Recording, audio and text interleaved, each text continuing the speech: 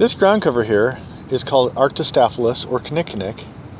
It's native, I believe, from Alaska down to Northern California on the coast. I'm on the Oregon coast right now in January, and the berries are really a nice bright spot.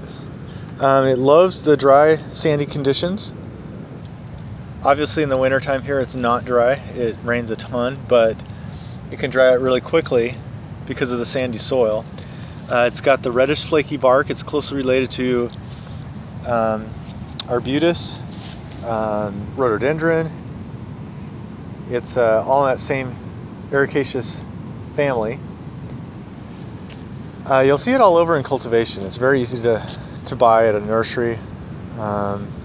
It's good for northern areas that aren't too cold, although it does take quite a bit of cold.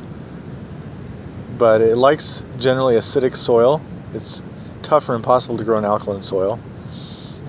In the landscape, we water it regularly or intermittently. It is slightly drought tolerant, but it takes a while to get going. The biggest problem we have in Oregon, especially in the landscape, is called black spot. These plants are pretty clean. I do see a little bit in here, but black spot will get so bad on some varieties of Arctostapylos or Kinnickinnick, that it can pretty much destroy sections of the plant.